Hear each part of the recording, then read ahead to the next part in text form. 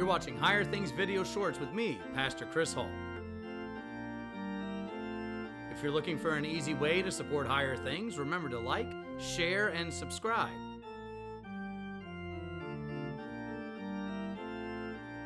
Also, hit that bell notification icon so you don't miss any Higher Things content. You can follow Higher Things on social media and our website over at www.higherthings.org.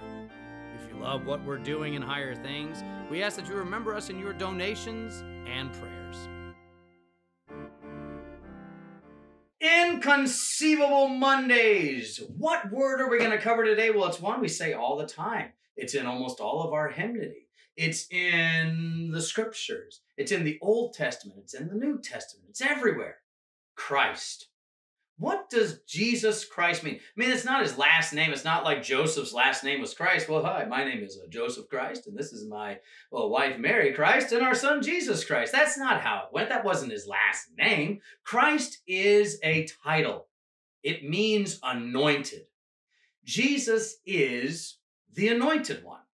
Anointed for what? What's he anointed to do? Well, he's anointed to be the Savior. He is the anointed Savior. When you look at the Old Testament, there's people being anointed all the time. The most prominent ones are the kings. Remember Samuel anointing Saul.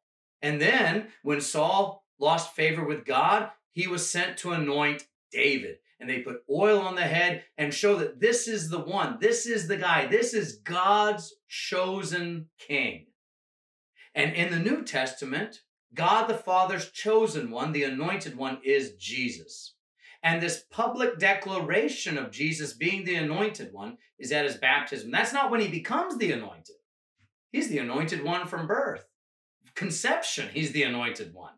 When Mary goes to see Elizabeth, Elizabeth sings because God has come in. The baby leapt in her womb because Christ is here. The anointed one, the Savior, is here. You have at his birth the angels singing. And then finally at his baptism, you have the heavens opened, the Holy Spirit descending in the form of a dove, and the Father speaks from heaven and says, "This is my beloved Son in whom I am well pleased." He is the anointed one. So we say Jesus Christ. Sometimes it's better to say Jesus the Christ. Put that "the" in there because "the" is specific. It says there is no other Christ. There's no other anointed one to do the work of salvation for us. It's only Jesus. He is the Christ, the anointed one, the one who does all the work that you may have everything that belongs to him, that you may be forgiven and have life and salvation, because Jesus is the Christ who is the Jesus, meaning the deliverer, the Savior, the one who rescues you from sin, death, world, and the power of the devil. So God bless you all, and I hope this was helpful. The Christ, the anointed one who saves you. We'll see you next time. Bye-bye.